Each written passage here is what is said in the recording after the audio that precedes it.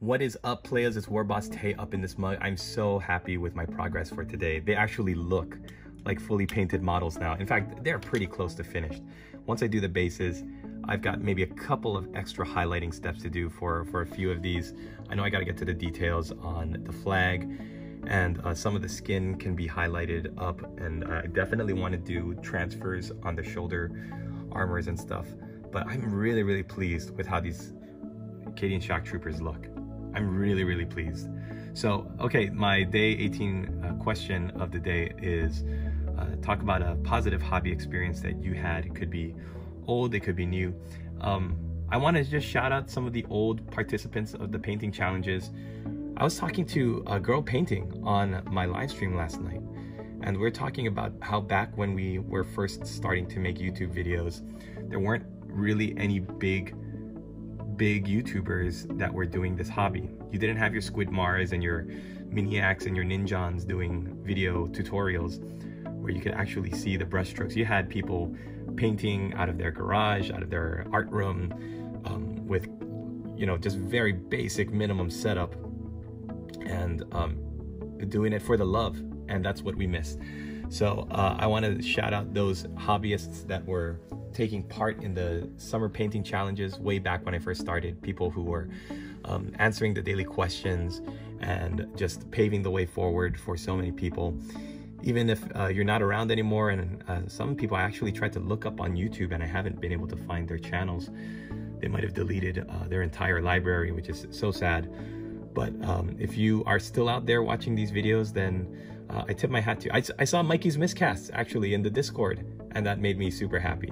And reconnecting with people like Mr. Secondaries and Miko Maz, who have been watching my videos for so long, and people who I've been fortunate enough to affect positively over the years.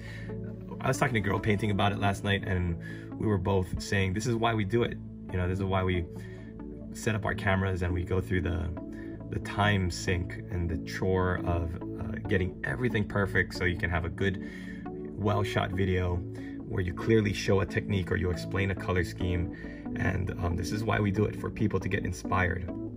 If one person gets inspired from my videos and goes out and clicks my affiliate link down below in the description and picks up Cadian Stands box set and starts painting up Cadians and builds an Astra Militarum army that impresses everybody in the hobby store and makes them feel really good about it, makes them think, oh, I can do it. I saw WarbossTae do it in a month. I can do it.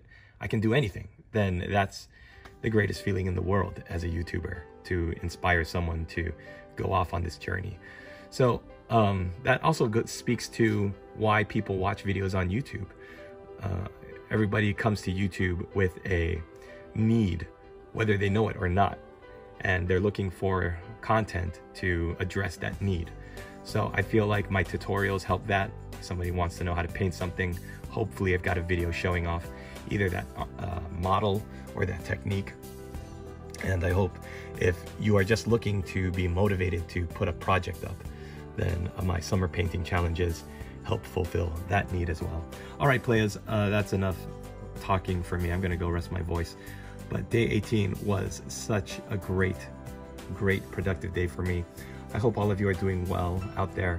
Check out the Discord, because there are some great projects that are just rolling along and pumping out some amazing miniatures. Doing amazing work. That's what it's all about. So I'm really glad I'm on this journey. I'm glad you're with me. And like I said, if you want to support the studio, the affiliate link will give me a little bit of support there. So thank you for that if you do check out that Cadia Stands box set. And remember, it's at a super huge discount. Getting Cadia Stands retail cost me $200, over $200, and you could pick yours up for the price of a Combat Patrol box. So you get the same models, but you also get that beautiful hardcover art book. It's going to be an art book. It's a codex right now, but that thing is going to be an art book pretty soon once 10th comes out. There's going to be a bunch of pretty pictures that happens to have some words crammed in there.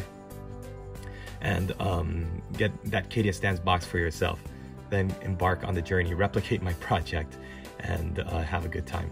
Thanks for watching, everybody. See you in the next video. Laters!